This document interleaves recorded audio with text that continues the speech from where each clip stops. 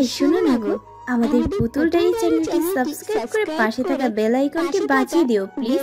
আর গল্পটি ভালো লাগলে অবশ্যই লাইক কমেন্ট করে শেয়ার করে দিও। কেবিনের ভেতর থেকে কান্নার শব্দ শুনে চোখ বন্ধ করে ফেলল আদর। কেবিনের বাহিরে আদর দাঁড়িয়ে আছে, একজন ডক্টরও পাশে দাঁড়িয়ে। আদর কিছুক্ষণ পর কপাল স্লাইড করতে করতে বলল, এখন দেখা করতে পারবো?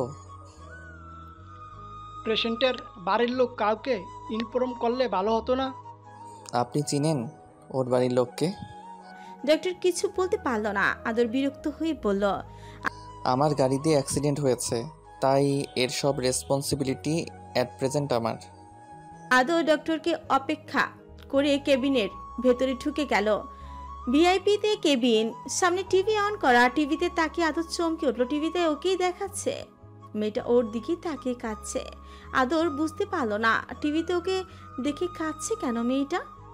আদর আস্তে আস্তে এগিয়ে গেল অরিত্রীর দিকে, স্লো ভয়েসে বলল, what's your problem miss? Can you share with me? Why are you crying? Atri আঙ্গুল দিয়ে টিভিতে আদরকে দেখিয়ে বলল, Atri Irish Sen, I will kill him, I will. এই লোকটার জন্য আজ আমি বাড়ি ছাড়া। আমি আমার মাকে হারিয়েছি, খুন করে ফেলবো আমি একে। কথা বলতে বলতে উত্তেজিত হয়ে গেল। আদর বুঝতে পারলো না ওর জন্য এই অপরিচিত মেয়েটা বাড়ি ছাড়া কিভাবে, আর মাকে হারিয়েছে মানে। আদর শান্তভাবে বলল, কি করেছে এই লোকটা আপনার সাথে?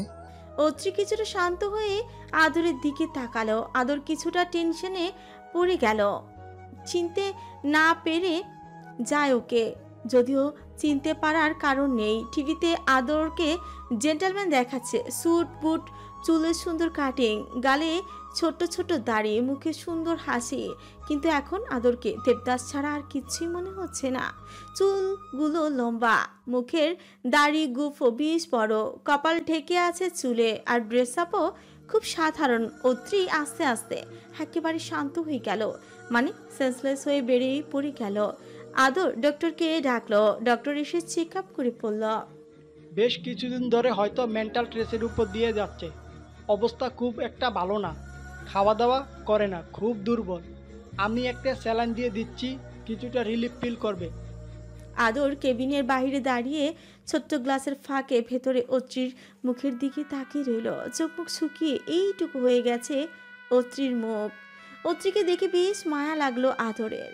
ফোন বের করে আদরের ওর অ্যাসিস্ট্যান্ট অনিলকে ফোন দিল। কিছুক্ষণ কথা বলে ফোন কাটতে অন্য একটা নাম্বারে কল এলো আদরের ফোনে। কলটা দেখে ফ্রু কুচকালেও আদর রিসিভ করে চুপচাপ দাঁড়িয়ে থাকলো। ওপাশ থেকে একটা উত্তেজিত ভয়েস ভেসে আসলো, আদর তুই এখন কোথায় ভাই? আজ তো তোর বাড়ি ফেরার কথা ছিল, এখনো আসিসনি কেন? আজ আসতে পারবো না, কাল আসবো। কাল কেন? কোথায় তুই এখন? আদর চারিদিকে তাকিয়ে বলল, সাইপ্রেস হোটে। আজ ড্রাইভ করে মুড ছিল না, ভীষণ টায়ার্ড, তাই আজ রাতে এখানেই থাকবো। জানাবি না? বাড়ির সবাই টেনশন করছি তো। দি, আমি কাল বাড়ি গেলেও সেখানে থাকবো না, আমি আমার অ্যাপার্টমেন্টে চলে আসবো। সে থাকিস, আগে আয় তো। মা তোর জন্য কত রান্না করেছিল, সব জলে গেল। ধুর। আদর ফোন কেটে দিল। কোনো লেকচার শুনতে ভালো লাগছে না এখন। এখন মাথায় শুধু এই অপরিচিত মেয়েটা ঘুরছে। দেশে এসেছে 15 দিন হয়নি, এরই মধ্যে এই ঝামেলা। আদর বিরক্ত হয়ে ইউভানের নাম্বারে ডায়াল করলো। এখনই ভাবছিলাম তোকে কল দিব। অর্পিতা দিয়ে আমাদের কল দিয়ে বারবার তোর কথা জিজ্ঞেস করছেন। তুই তো বিকেলেই বাড়ি থেকে বেরিয়ে গেলি, এতক্ষণে তো বাসায় চলে যাওয়ার কথা। কোথায় তুই? হসপিটাল। কথাটা শুনে চমকে উঠল ইভান আর তাইজিন। তাইজিন ইউভানের হাত থেকে ফোন নিয়ে উত্তেজিত হয়ে বলল, হোয়াট? হসপিটাল? কি হয়েছে তোর? হসপিটালে কেন? Speak up stupid. চুপ করে আছিস কেন? বল। ইউভান তাইজিনের কাঁধে হাত রেখে বলল। তাইজিন চুপ হতে আদর বলল, রিল্যাক্স, আমার কিচ্ছু হয়নি। ফ্রু কুচকে বলল তাইজিন। তাহলে তোরা আয় হসপিটাল, এলেই বুঝতে পারবি। 10 মিনিটে আসছি, জাস্ট ওয়েট। তাইজিন ফোন কেটে যে ড্রেস আপে ছিল এভাবেই দুজনেই বেরিয়ে পড়ল। আদর পকেটে হাত দিয়ে দাঁড়িয়ে থাকলো। অত্রিকে ঘুমের ইঞ্জেকশন দেওয়া হয়েছে আর স্যালাইন চলছে। ভীষণ উইক ও। তাইজিন আর ইউভান হসপিটালে এসে রিসেপশনিস্টের কাছ থেকে ফ্লোর নাম্বার জেনে লিফট দিয়ে উপরে চলে আসলো। সামনে আদরকে পেয়ে গেল। দুজনেই আদরের কাছে এসে জিজ্ঞেস করলো, কাহিনী কি বলতো? আদর আঙ্গুল দিয়ে কেবিনের দিকে ইশারা দিয়ে পড়ল। গিয়ে নিজেই দেখ। তাইজিন প্রায় দৌড়িয়ে কেবিনের সামনে গিয়ে গ্লাসের ফাঁকে ভিতর দেখে থমকে দাঁড়ালো। ইউভানও ততক্ষণ এসে দাঁড়িয়েছে আর অত্রিকে দেখে প্রায় পড়েই যাচ্ছিল। তাইজিনের কাঁধ ধরে নিজেকে সামলালো, বিড়বিড় করে পড়ল, এই মেয়েটা এখানে কি করছে? তাইজিন সেকেন্ড কয়েক চুপচাপ দাঁড়িয়ে রেগে গেল, বলল, এই মেয়েটা কি এখন আদরকে ফাঁসাতে এসেছে? যদি তাই করে থাকে, I just kill her. Are you mad তাইজিন? এখানে মেয়েটার দোষ কোথায়? আর আমাদের উচিত আদরকে সব বলে দেয়া। ভুলেও না, আদর সহজে রাগে না মানে এই নয়। এসব শুনেও শান্ত থাকবে। যা হওয়ার হয়ে গেছে। আর সম্পূর্ণ ভুল এই মেয়েটার। আমরা সিচুয়েশন হ্যান্ডেল করে নিয়েছিলাম, মাঝখানে এই মেয়ে এসে সব এলোমেলো করে দিল। এখন আদরকে নিয়ে বাড়ি যা, আমি দেখছি ব্যাপারটা। তাইজিন কথাটা মানতে না পারলেও ইউভান কিছু করার ছিল না। আদরের দিকে এগিয়ে গেল। ইউভান বলল, আদর, এই মেয়েটা অ্যাক্সিডেন্ট, যদিও এক্সটার্নাল ইনজুরি হয়নি, বাট সেন্সলেস হয়ে যায়, তাই এখানে নিয়ে আসি। ও, তাহলে এখন বাড়ি চল। তাইজিন সব সামলে নিবে। আমার মেয়েটার সাথে কথা আছে। তুই চিনিস মেয়েটাকে? না। তাহলে? আদর চিন্তিত হয়ে বলল, আই ডোন্ট নো মেয়েটা কিভাবে আমাকে চিনে। টিভিতে আমাকে দেখাচ্ছিল। আমাকে দেখে মেয়েটা আজব বিহেভ করে, তার কিছুক্ষণ পর আবার সেন্সলেস হয়ে যায়। ইউভান চিন্তায় পড়ে যায়। মেয়েটা আদরের মুখ মনে রেখেছে, এইটা ভেবেই চিন্তা বেড়ে যায় ইউভানের। তাইজিন এসে পড়ল, আদর, ডোন্ট টেল মি, তুই আজ রাতে এখানে থাকার প্ল্যান করছিস? প্ল্যান করছি না, আমি এখানেই থাকবো। হোয়াট? তার আগে তোদের সাথে আমার ইম্পর্টেন্ট কথা আছে। কি? আদর তাইজিনের দিকে শান্ত দৃষ্টিতে তাকিয়ে পড়ল। সেদিন হোটেলে কি হয়েছিল? তাইজিন ইউভানের দিকে তাকালো। ইউভান ভীতু চোখে তাকিয়ে আছে। তাইজিন নিজেকে কঠিন করে বলল, কিছু হয়নি বললাম তো সেদিন। আদর ইউভানের দিকে তাকিয়ে বলল, আমি জানি তোরা মিথ্যে বলছিস। সত্যি জানতে আমার কিন্তু বেশিক্ষণ লাগবে না। আমার সন্দেহ যদি সত্যি হয় তাহলে। আদর চোখ বন্ধ করে জোরে এক নিঃশ্বাস নিল। ইউভান তাইজিন চুপচাপ দাঁড়িয়ে রইল। আদর তাইজিন ইউভান তিনজন বেস্ট ফ্রেন্ড। তিন বেস্ট ফ্রেন্ডের স্বভাব তিন রকম। আদর শান্ত, ভদ্র, গম্ভীর, বুদ্ধিমান। যে কোনো কাজ শান্তভাবে বুদ্ধির সাথে করে। তাইজিন রাগী, জেদে। রাগ উঠলে কি করবে নিজেও জানে না। ইউভান চঞ্চল প্রকৃতির, ভীষণ দুষ্ট। এই দুজনকে একমাত্র ইউভান পারে হাসাতে। তিনজনই মেক্সিকোতে একসাথে বড় হয়েছে। 15 দিন আগে দেশে এসেছে আর দেশে এসে একটা বড় ব্লান্ডার করে ফেলেছে। যদিও এ সম্পর্কে আদর অবগত নয়। তাইজিন মনে মনে ভেবে নিল মেয়েটা আদরকে কিছু বলার আগে এখান থেকে মেয়েটাকে সরিয়ে ফেলবে। রাত 3টা। আদর, তাইজিন, ইউভান ভিআইপি রুমে শুয়ে আছে। আদর আর ইউভানের চোখ লেগে গেলেও তাইজিন জেগে আছে। অত্রিকে হসপিটাল থেকে সরানোর প্ল্যান করছে। কিছুক্ষণ পর তাইজিন ইউভান আর আদরের দিকে একবার তাকিয়ে রুম থেকে বেরিয়ে গেল। অত্রির কেবিনের সামনে এসে হাসতে হাসতে দরজা খুলল। লাইট জ্বালিয়ে চমকে ওঠে তাইজিন। অত্রি বিছানায় নেই। তাইজিন এপাশ ওপাশ ওয়াশরুম সব জায়গায় দেখলো, কোথাও নেই। তাইজিন জলদি কন্ট্রোল রুমে গেল। গিয়ে সিসিটিভি ফুটেজ চেক করতে শুরু করলো। সিসিটিভি ফুটেজ চেক করে অবাক হয়ে গেল তাইজিন। অত্রি নিজে হেঁটে হসপিটাল থেকে বেরিয়ে গেছে। এতে তাইজিনের কিছু করার নেই। অত্রি নিজ থেকে চলে গেছে। এবার আদরকে বুঝিয়ে বাড়ি নিয়ে যাওয়া হবে।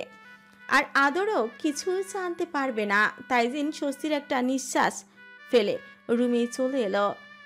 সকালে আদর অত্রিকে দেখতে না পেয়ে কোনো রিয়াক্ট করলো না। কন্ট্রোল রুমে গিয়ে ফুটেজ দেখে হসপিটালের বিল পে করে চুপচাপ হসপিটাল থেকে বেরিয়ে এলো। গাড়িতে বসে আদর শান্ত স্বরে পড়ল, আসছি, রাতে দেখা হবে। আদর গাড়ি স্টার্ট দিয়ে চলে যায়। ইউভান আদরের যাওয়ার দিকে তাকে অবাক হয়ে পড়ল। আই এম শিওর আদরের মাথায় অন্য কিছু চলছে। ভাবছি সেদিন হোটেলে কি হয়েছিল। আমরা এখন যা করব তা হলো ওর অ্যাসিস্ট্যান্ট অনিলকে ফোন দিয়ে বলবো আদরকে কিছু না জানাতে, মিথ্যে বলতে। অনিল আদরের প্রতি অনেক লয়াল। তাউজিন আমাদের কথা শুনলেই হয়। শুনবে না মানে? সে শুনতে বাধ্য। ইউভান চিন্তিত হয়ে গাড়িতে বসলো। তাইজিন ফোন দিল অনিলকে। শঙ্কর দেবের খুব সকালে ঘুম থেকে ওঠার অভ্যাস। উঠে মর্নিং ওয়াকে বের হন। কিছুদিন ধরে ওনার মনও ভালো নেই। অপ্রত্যাশিতভাবে একমাত্র মেয়ে মারা গেছে। 14 দিন হলো। মেয়ের লাশ দেখা বাবার জন্য যে কতটা কষ্টের তা বাবা ছাড়া আর কেউ বুঝবে না। তার উপর একমাত্র নাতনিকেও পাওয়া যাচ্ছে না। শঙ্কর দেব খুবই চিন্তিত নাতনিকে নিয়ে। এখন বেঁচে থাকার একমাত্র কারণই নাতনি। সকালে ঘুম থেকে উঠে বাইরে বের হন তিনি। গেটের দিকে তাকিয়ে উনি চমকে ওঠেন। অত্রি বলে চিৎকার দিয়ে সেদিকে ছুটে যান। বন্ধ গেটের বাহিরে অত্রি পড়ে আছে। ততক্ষণে দারোয়ানও রুম থেকে বের হয়ে গেটের চাবি নিয়ে গেট খুলে শঙ্করদেব অত্রিকে ধরে ভেতরে নিয়ে আসেন। সোফায় শুয়ে পানির ছিটা দিতে থাকেন চোখে মুখে। চোখ পিটপিট করে তাকায় অত্রি। দাদুকে দেখে দাদুর গলা জড়িয়ে ধরে হু হু করে কেঁদে দেয়। দাদু ভাই, তুই কোথায় ছিলি? এ অবস্থা কেন তোর? বাবা আমাকে বাড়ি থেকে বের করে দিয়েছে দুলা ভাই। 10 দিন ধরে তোকে পাওয়া যাচ্ছে না। গৌতম ফোনে বললো আমাকে, ও তোকে খুঁজছে। মিথ্যে বলেছে বাবা। তুমি অনেক কিছু জানো না দুলা ভাই। মাকে বাবা মেরে ফেলেছে। শঙ্করদেব চমকে উঠে অত্রির দিকে তাকিয়ে বললেন। কি? অত্রি কেঁদে নিল। দাদুকে জড়িয়ে ধরে বলল, তুমি আমাকে বিশ্বাস করো তো দুলা ভাই?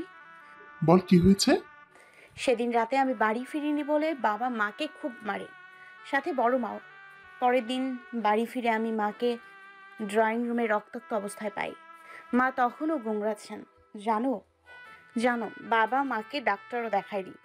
বাবা আমাকে তখন দেখে আমাকেও মারা শুরু করে, সাথে গালিগালাজ করেছিলেন। রাতে বাড়ি ফিরিনি বলে মা এই অবস্থায়ও আমাকে বাঁচাতে উঠে আসে, আর বাবা মাকে ধাক্কা দিয়ে ফেলে দেয়। মার মাথায় জোরে আঘাত লাগে, আর তারপরেই শঙ্করদেব বুঝে যান কি হয়েছে ওনার একমাত্র মেয়ের সাথে। অত্রিকে জড়িয়ে ধরে চোখ বন্ধ করে ফেলেন। অত্রি কাঁদতে কাঁদতে বলল, আমি এখানে থাকবো না দুলা ভাই। কেউ আমাকে ভালোবাসে না। আমি চলে যাব অনেক দূরে। আমাকে দূরে কোথাও পাঠিয়ে দাও দুলা ভাই। জানো এখানে সবাই খুব নিষ্ঠুর। বাবা সব থেকে বেশি নিষ্ঠুর। আই হেট ইউ বাবা। শঙ্করদেব নাতৃর মাথায় হাত বুলিয়ে দিলেন। ফোন বের করে কাউকে কল দিলেন। আদর বাড়িতে ফিরতে আদরের মা বিজয়া, আদরের বড় বোন অর্পিতা হইচই শুরু করে দেয়। আদরের বড় ভাই স্নেহ আর আদরের বাবা অনিরুদ্ধ বসে বসে বউ মেয়ের কাণ্ড দেখছেন। ছোট ছেলে বাড়ি আসতেই বড় ছেলে আর জামাইকে ভুলে বসে আছেন। আর আদর আর স্নেহ দুই ভাই, এগুলো ওদের ডাক নাম। এই নামগুলো রেখেছেন আদরের দাদু অনিকেত সেন। স্নেহের নাম আরহান্ত সেন আর আদরের নাম আইরিশ সেন। অনিকেত সেনের বয়স এখন 82। একটু অসুস্থ হলেই আদর, স্নেহ আর অর্পিতার জন্য ওনার মন চঞ্চল হয়ে ওঠে। নাতি নাতনিদেরও চোখের মনি উনি। আদর বাড়ি এসে প্রথমেই ওর দাদুর রুমে গেল। অনিকেত সেন বিছানায় শুয়ে। আদর ওনার পাশে গিয়ে বসল। দাদু জেগে আছো? অনিকেত সেনও চোখ খুলে তাকালেন। আদরকে দেখে বললেন, আমার আদর দাদু ভাই এসেছে? হ্যাঁ দাদু। এখন তোমার শরীর কেমন আছে? ভালো, তুই কেমন আছিস? খুব ভালো।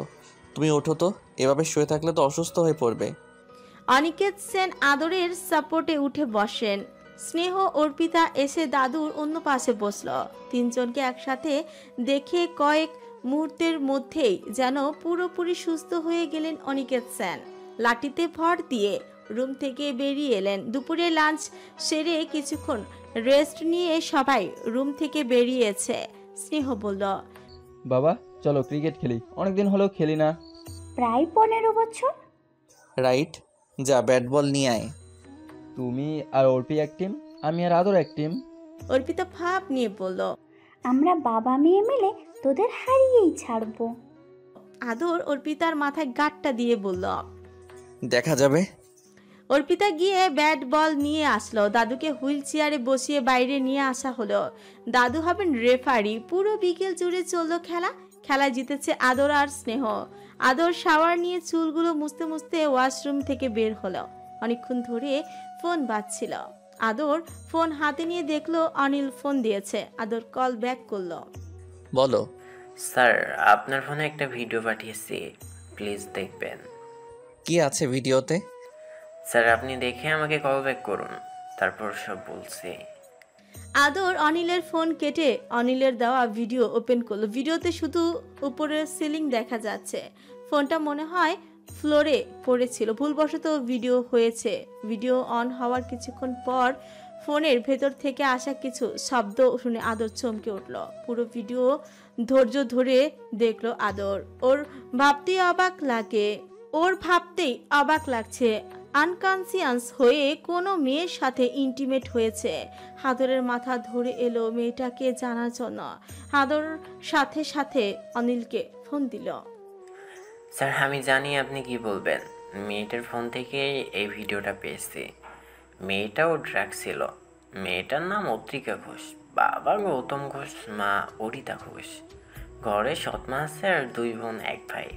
আজ 15 দিন হলো মিসেস অরিতা ঘোষ মারা গেছে। আদর শান্ত স্বরে বলল, মেয়েটার ছবি এবং বাকি ডিটেলস নিয়ে অ্যাপার্টমেন্টে চলে এসো, আমি আসছি। আদর অনিলের সাথে কথা বলতে বলতে রেডি হয়ে নেয়। ফোন কেটে রুম থেকে বের হয়। বাইরে শুধু অর্পিতা বসে টিভি দেখছে। আদরকে দেখে বলল, কি রে, এক্ষুনি চলে যাবি নাকি? মা বাবা ভাইয়া কোথায়? ভাই কিছুক্ষণ আগেই বের হলো অফিস থেকে। ফোন এসেছে আই থিঙ্ক। বাবা মা রুমে প্রেম করছে, ডোন্ট ডিস্টার্ব। তোর যাওয়া হলে নিঃশব্দে যা। আদর কয়েক সেকেন্ডে অর্পিতার দিকে তাকিয়ে থাকলো। অর্পিতা চ্যানেল পাল্টাচ্ছে। আদর এবার সোজা দাদুর রুমে চলে গেল। দাদুর কাছ থেকে বিদায় নিয়ে বাড়ি থেকে বেরিয়ে গেল আদর, তাইজিন, ইউভান। 3 জন পাশাপাশি অ্যাপার্টমেন্টে থাকে। ইউভান 167 নম্বর বাড়িতে, তাইজিন 168 আর আদর 169। একসাথেই ওরা বাড়ি নিয়েছে থাকার জন্য। এখান থেকে কাজে যেতে অনেক সুবিধা। আদর ওর বাড়িতেই ঢুকলো। কিছুক্ষণের মধ্যে অনিলও চলে এলো সেখানে। অনিলকে দেখে ইউভান আর তাইজিনের নাম্বারে একটা মেসেজ পাঠালো আদর ওর বাড়িতে আসার জন্য। তারপর অনিলের কাছ থেকে ফাইল হাতে নিল মেয়েটাকে জানার জন্য। ফাইল খুলে প্রথমেই অত্রির ছবিটা সামনে এলো। আদর কয়েক সেকেন্ডের জন্য স্তব্ধ হয়ে গেল ছবিটা দেখে। অত্রিকে চিনতে আদরের অসুবিধা হয়নি। আদর ফাইল নিয়ে সোফায় বসে আছে। তাইজিন, ইউভান একসাথে বাড়িতে ঢুকে অনিলকে দেখে ওরা একে অপরের দিকে তাকায়। ইউভান ফিসফিস করে অনিলকে বলল, তোমাকে কল দিলাম, ফোন বন্ধ ছিল কেন? আদরকে হোস্টেলের সব ঘটনা বলে দিয়েছো, রাইট? অনিল মাথা নাড়ল। ইউভান চিন্তায় পড়ে গেল। এবার আদর সত্যি খুব রেগে গেছে। এত বড় ঘটনা কিভাবে ওর কাছ থেকে হাইড করলো ওরা। তাইজিন সিঙ্গেল সোফাটায় বসে শান্ত স্বরে বলল, রেগে যাওয়া আমার নেচার, তোর না। যা হয়েছে ফরগেট অ্যাবাউট। সিরিয়াসলি ভুলে যাব? Okay fine. আদর উঠে দাঁড়ালো। বাইরে বের হবে। তাইজিন বলল, যাচ্ছিস কোথায়? অত্রিকার বাড়ি। কেন? আমি একটা মেয়ের সাথে ফিজিক্যালি ইনভলভ হয়েছি। Can you understand? Physically involve. তারপরের পরিস্থিতি সম্পর্কে জানা জরুরি আমার। তাইজিন কিছু বলল না, শান্তভাবে বসে রইল। আদর যেতে যেতে মনে মনে বলল, অত্রিকাকে আমায় খুঁজে বের করতেই হবে। একবার পালিয়েছে, এবার আর পালাতে পারবে না। অ্যান্ড আই এম গ্ল্যাড ভুল মেয়ের সাথে ক্লোজ হইনি। I want this girl. আদরের পিছু পিছু অনিলও বাড়ি থেকে বেরিয়ে গেল। ইভান গিয়ে তাইজিনের পাশে বসলো, বলল, তোমাদের দুটার কাজকর্ম আমার মাথার উপর দিয়ে যায়। এনিওয়ে, আমি একটা কন্ট্রাক্ট সাইন করেছি 1 বছরের জন্য। ফিল্মে মোট 4টা ডান্স কোরিওগ্রাফ করতে হবে। সো তোদের এসব ঝামেলায় আপাতত আমি নেই। 2 দিন রেস্ট নিয়ে কাজ শুরু করব। এই 2টো দিন একটু শান্তি চাই। দিনে একদম আমাকে ডাকবি না, রাতে দেখা করব। বাই। ইউভান ওর অ্যাপার্টমেন্টে চলে গেল। তাইদিন কিছুক্ষণ চোখ বন্ধ করে বসে রইল। আদর খোঁজ নিয়ে জানতে পারলো অত্রি ওর বাড়িতে নেই। ওর বাবাও জানে না অত্রি কোথায়। অত্রিকে আদর পাওয়ার 9 দিন আগে থেকে অত্রি ওর বাড়ি ছাড়া। আদর অনিলের উপর পুরো দায়িত্ব দিল অত্রিকে খুঁজে বের করে ওর হাতে হ্যান্ডওভার করার। আদরের যে কোনো মূল্যে অত্রিকে চাই। অনিল আদরের খুব বাধ্য। ওর বস ওকে কিছু করতে বলেছে, সেটা ও জান দিয়েও কমপ্লিট করবে।